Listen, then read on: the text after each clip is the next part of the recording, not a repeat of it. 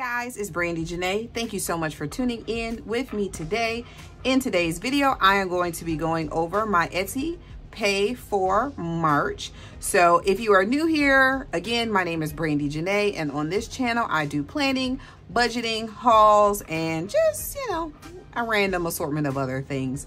But today's video is going to be a budgeting video. So I do have an Etsy shop, and primarily the items in my Etsy shop are for budgeting. And I had an Etsy shop for like years and years and years, and then it got overwhelming because I was doing stickers and it just became too much, and so I closed it. And so I just recently opened it back up, and it is slowly starting to gain momentum again. So I'm super excited about that. So I decided, instead of getting paid weekly, now I just have it so that it'll just be payments for, like, I'll just get paid once a month. So if you're looking at this number, you're probably like, whoa, that's super low. And it is, and I'm aware of that, but I'm okay with that. Like, this is good enough for my comfort level. And like I said, I know that my business is slowly increasing month by month, because like January and February, I mostly was paying.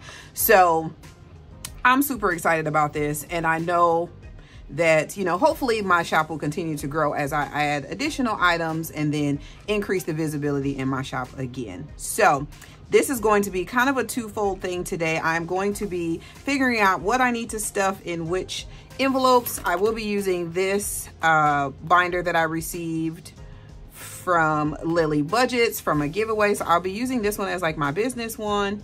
And so yeah, I'm gonna figure out what I need to stuff, because I had already written it down and then realized that I had some money in my, like, one of my business bags, because I did do a vendor fair over the weekend, and so I did have some cash that was in there. So I went to the bank today, pulled out the funds that Etsy sent over, and then I added the money from the vendor fair to those funds. Now, when I figured out like what everything should be stuffed earlier today, I forgot about the funds in the other bag. So that's why I have to like redo these numbers. So for myself personally, and as you know, well, you may not know, but I'm not a tax professional. I'm not an advisor. I'm not a financial advisor, like none of those things. So this is literally what I want to do and what I feel like is going to work best for me at this time. All of this is subject to change at any given point, but this is where I am for today. So if you have any tips or advice, I am more than happy to hear them, as long as you are kind. Okay. So for taxes, because it seems to be like the going rate on taxes, people are putting aside 30%. So 30. So if I do 242, no, I did that wrong. 242 would be $72.60. So we will round that up, oops, to $73. So taxes, I'm going to allocate 30% for expenses, because that is obviously where the majority of my money goes. I'm going to take what's left. So 242, oops, I can't see. 242 minus 73 leaves us with 169 is what we have left now. So then from that, I'm going to take 70%. Oops, 169 times 70. So that's $118. So I'm gonna put the most in expenses, and overall, no. So overall expenses is gonna be $118, but I do need to change this, because I'm going to put 10 of that in my P.O. box. Let me write down 118 so I don't forget. No, 118 minus 10 of that is going in my P.O. box, and then I'm going to put $10 in for subscriptions, and then I'm going to put $12 in for printing, So I am left with $86 that will go in my actual like expenses envelope. And then these expenses will be things like, you know, additional products and materials and advertising, or, you know, whatever I needed there. But these ones specifically, I would like to start being able to pay these as an annual instead of monthly. So I'm just trying to build up those funds so that I'm able to do that. And then, so what was that? Oh shucks, I don't remember what that was.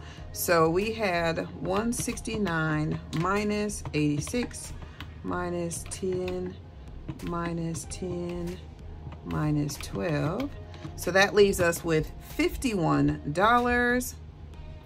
So I am going to put $41 for pay, and I'll put $10 for giveaway. And that'll be like if I do any like YouTube giveaways or anything like that, I will put that towards that.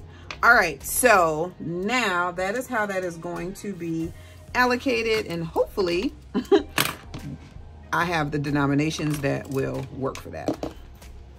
Okay, so let me move these things out of the way.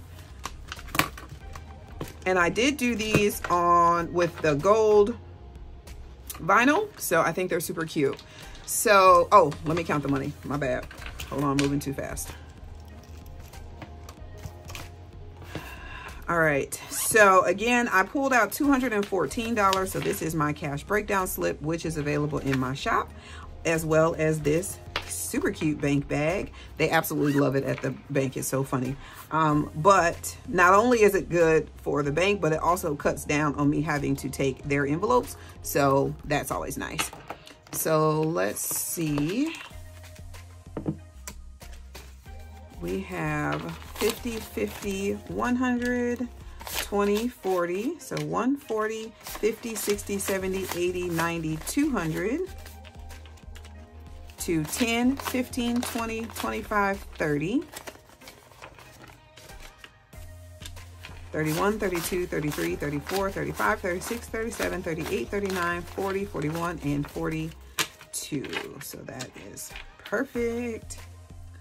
All right, let's get that out of the way. And I just I'm gonna actually just put that up so I can see it. All right, so we're gonna put $73 in taxes. So that'll be 50, 70, 1, 2, and 3. 50, 70, 1, 2, 3, yes.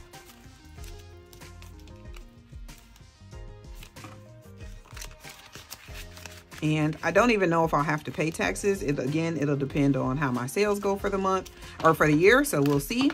For this expenses, we're going to put 86. So 50, 70, 80, 5, and 6.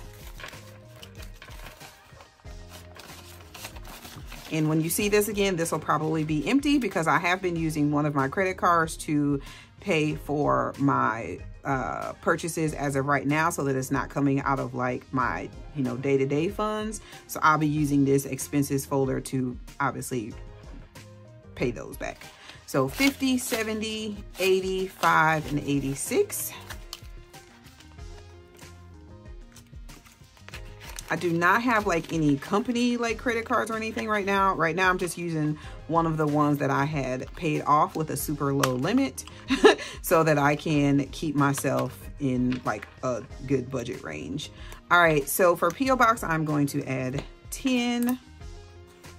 And now P.O. Box has 30 because I did add 20 from my last cash stuffing.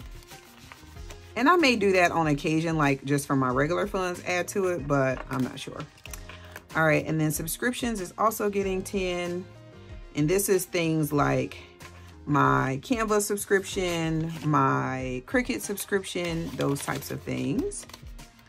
So that is $10 in there. Oh, and then I have these out of order.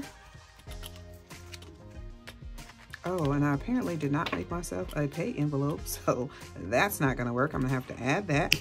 All right, and then printing is going to get, what did I say, 12, 11, Well, I feel like I did something wrong. Maybe not. It just looks like I have a lot of money left. All right, and then giveaway is going to get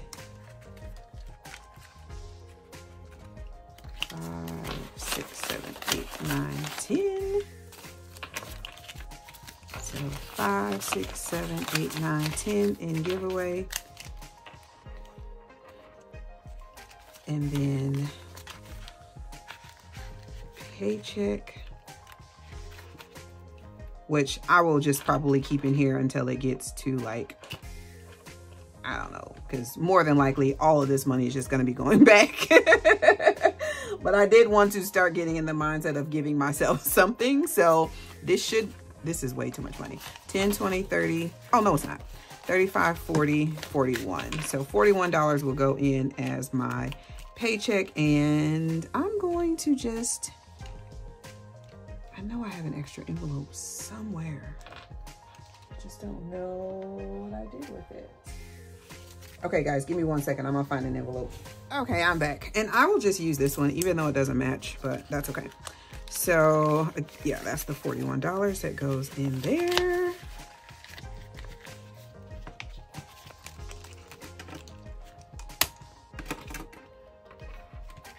Oopsie. And that is it, you guys. So super quick and, well, mostly quick and easy. Let me know below if you do have an Etsy shop and you also have a YouTube a YouTube channel that you are monetized for, because I'm claiming monetization for this year. But let me know if you put those funds together just as like one business kind of thing, or if you do those separately, because I would like to be prepared for that when I get to that point. So if you have an Etsy shop or Shopify or whatever, a business and YouTube that you're monetized for, let me know below in the comments like how you put it. Are you putting it all together? Or are you separating those two things out into two different binders? I don't really know. I feel like it can all just go together, especially like taxes and things like that. And then expenses, at the end of the day, the majority of my expenses are going to go towards my business and not towards YouTube. So, and even if that is the case, I still consider that my business, if that makes sense. So, yeah, let me know what you guys are doing. And then I think that is it. I appreciate you guys for watching. I especially appreciate you for watching until the end. If you did watch to the end, leave me some kind of money symbol in the comments below.